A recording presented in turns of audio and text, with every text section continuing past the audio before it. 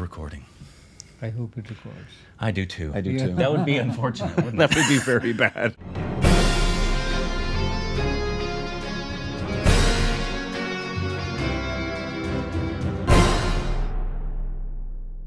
We are here at the Indian Film Festival of Los Angeles with the incomparable, the wonderful, our dost, Yes. Vishal Bhardwaj. Thank you so much for joining Thank us. you so much. Yeah. So nice to see you. It was such a big surprise for me.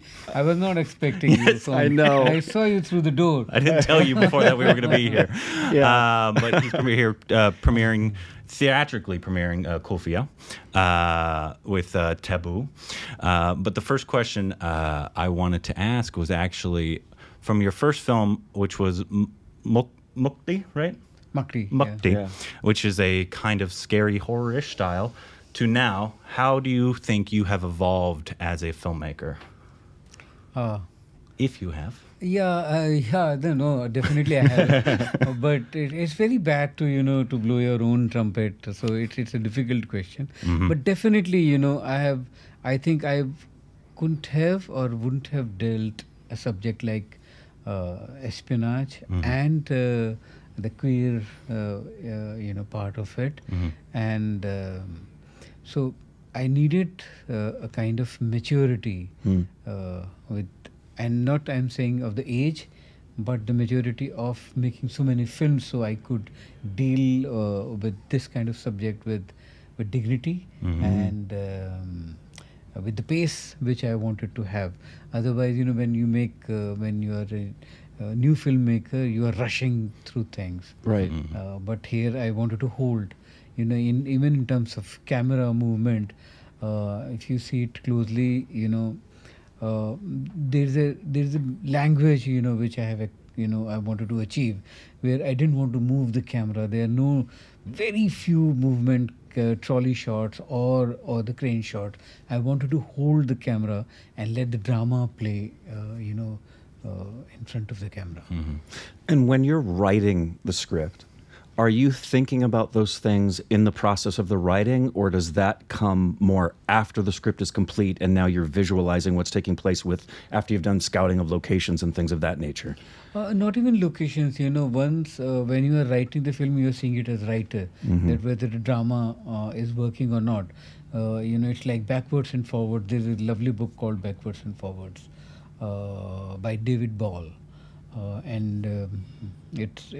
He has taken Hamlet as the case study and written. It's a very thin book, but it's my favorite book called Backwards and Forwards. Okay. Where I'm writing this down. Yes, I really am. Please, everyone has to, whosoever is connected with cinema has to read that book.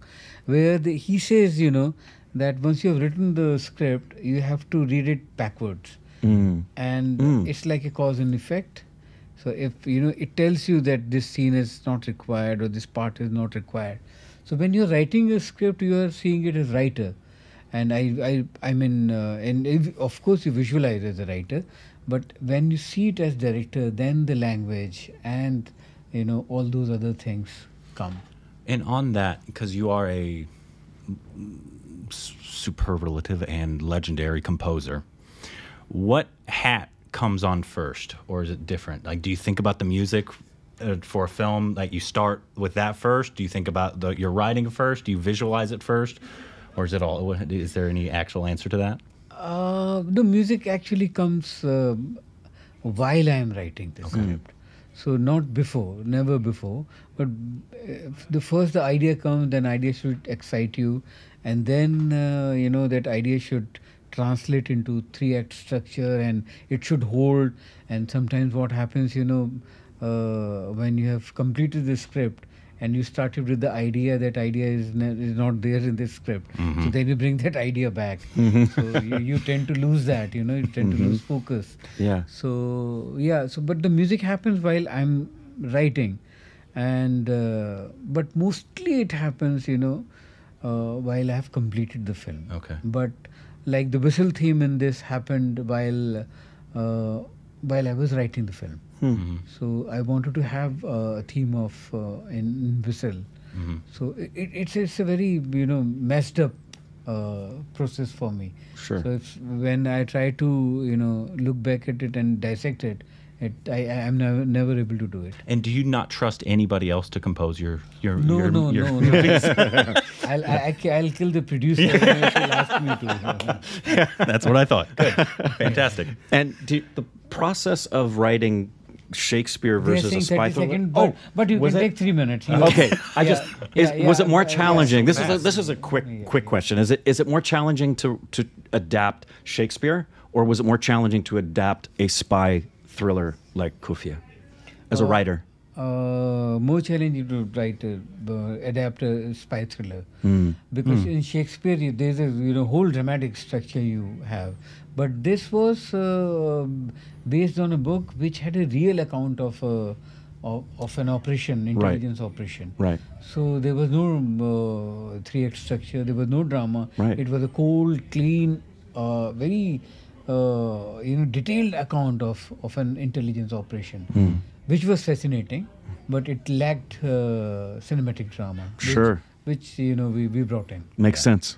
And are we going to get another Shakespeare adaptation from Vishal Bhardwaj?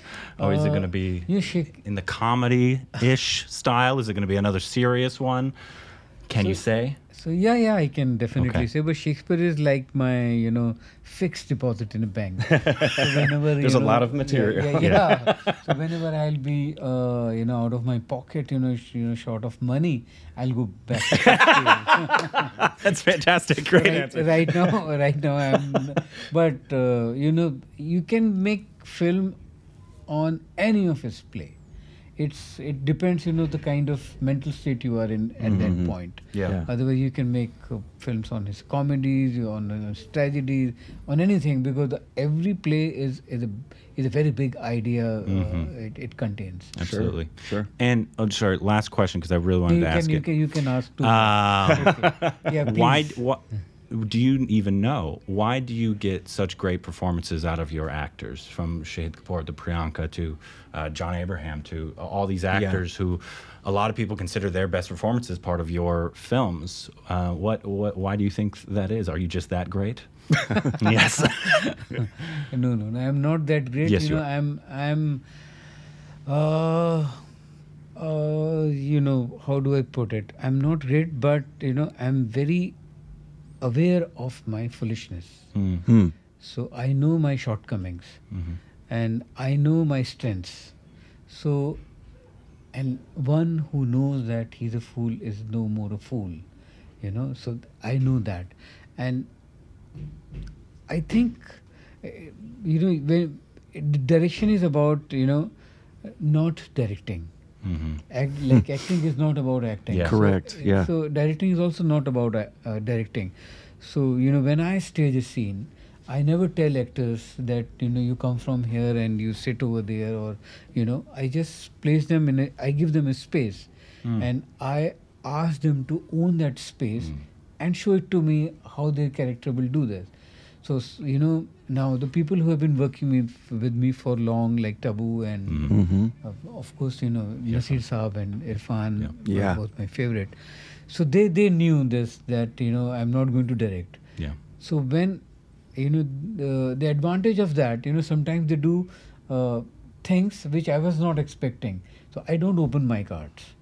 I ask them to open their cards, and sometimes I get very, very new things, very surprising things, which I adapt in my own way and then guide them. So it's like, that gives them their space, and when they get a wrong note, then you bring them back. That, no, this is very bad. It's not supposed to be like That's this. wonderful. That's wonderful, that's because that's absolutely the level of trust you have in them and they have in you. It's beautiful. And you have to throw them off also, to take responsibility of their character. Yeah. An actor has to take responsibility of their character. They have to think more than I do. Sure. This is what is expected out of actors. Sure. Absolutely. Yeah. Well, that was exactly what I expected. So I think your questions are finished. Yes. Well, no, we actually have a lot more. Oh, we could talk to you for 5 hours. Our normal interview is about an hour, but we're not going to do that to You you. can ask one more. No. We're Thank you so much for your time. Thank you. It was a pleasure. Go watch Khufia on Netflix and come to the Indian Film Festival of Los Angeles. Thank you so much. Thank you. Thank you so much.